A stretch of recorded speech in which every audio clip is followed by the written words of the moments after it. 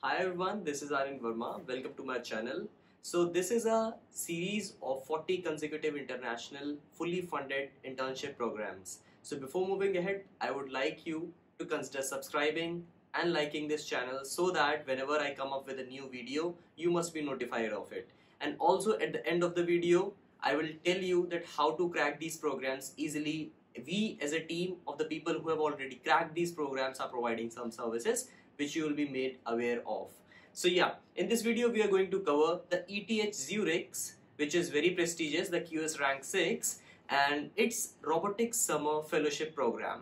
So what's in this program? Let's dive into the video. Now talking about the work nature, so the fellows who are selected to the Robotics Summer Fellowship Program will work alongside with the experts of their field in the chosen field of the robotics initiative. So they will be working on the fields on which they are already working, or there must be some fields outlined. You can research more on the link given below in the description.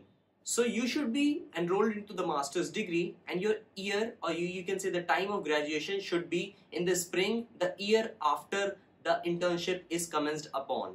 So you can say that you are not yet graduated and you are just beginning your master's in the year itself. So you can apply to this internship, and apart from it, there's also one more eligibility criteria that's outlined at the site of ETH Zurich, and that is about the timeline.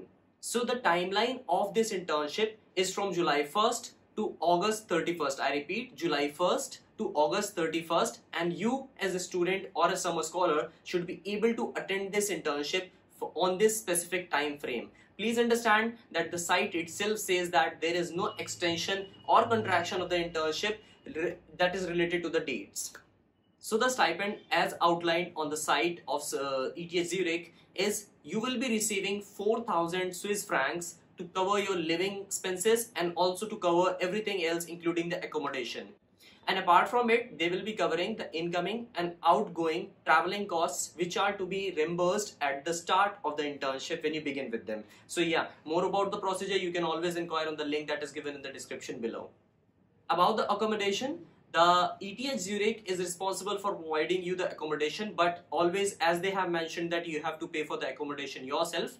So yeah, you from the 4,000 Swiss francs that you are getting as a stipend to this internship, you have to pay your accommodation out of it. The part of the deadlines and the results. So 16 January, please take a note that 16 January is the date when the applications to this RSP program is beginning, and also apart from it, it will be ending by 28th of February. I repeat, 28th of February, these applications would be ending. So yeah, in this time frame, you can apply to ETH Zurich this program.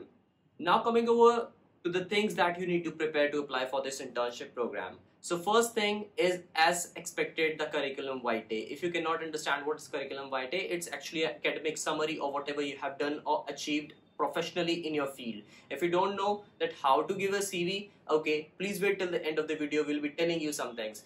The CV should be in Europass format. If you don't know what is Europass format, I'll be explaining you soon. Apart from it, an official academic transcript is required, which you can, like by the name suggests, you know. And apart from it, letter of motivation. This is very important, a very crucial document in your selection process. And learn it to draft how we have drafted the selected people to those internship programs, to these prestigious internship programs at the end of the video. And also 2 letter of recommendations which are from academic referees. Now yeah, you must be confused at how to give these letter of recommendations because they should be very strong in order to secure a position at these internship programs. So finally, let's dive into the most interesting part of the video, that how to avail these documents and how to write it in a proper format. So hi guys, again I'm telling you that who am I to tell you all about this. So I have myself cracked these level of internships. I was last year intern at DSSG Data Science for Social Good at University of Warwick, UK, and apart from it I also interned with Saint Basil's UK. So I have been into these domains, and my friends have cracked various prestigious internship programs such as MyTax, such as DAD, and also various other programs such as Alto Science Institute program. So we as a team have developed some services which we offer over the site, that Infoaryan.com.